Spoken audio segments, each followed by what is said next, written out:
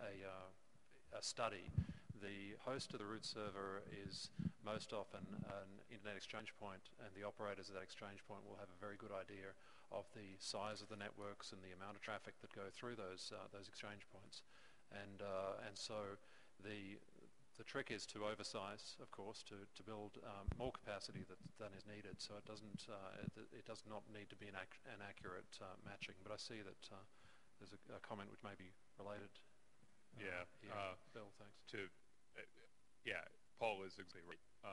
That in theory, you can do the math to figure that out if you have a whole bunch of different data inputs, which would require data from all 13 of the existing root name server operators, right? So that you would know how much existing traffic there was, plus routing data from the location that you were going to put it into.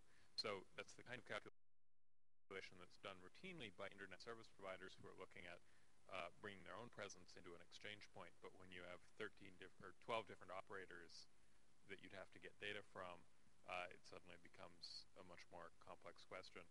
Whereas the local host can just eyeball it and get a pretty good idea.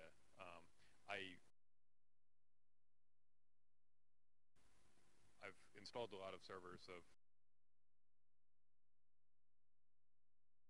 this basic class, and exclusive of customs fees for getting the equipment into the country, to narrow it down a bit, basically $15,000 to $25,000 cost for whoever's footing the bill, but in general, the local host probably won't have to pay for much or any of that.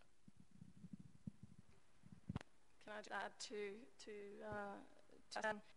we are actually, like I mentioned, we are developing our tools and our monitoring systems.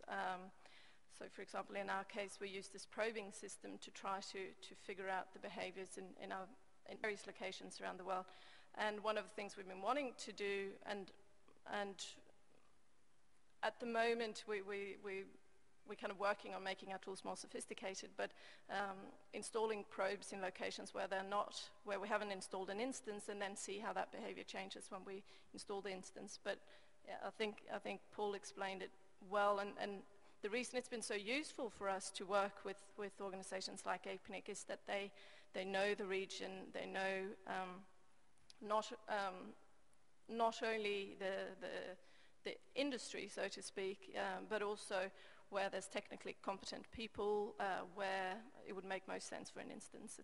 So, yeah, I hope that answers your question. Thanks, and thanks for your intervention, Bill.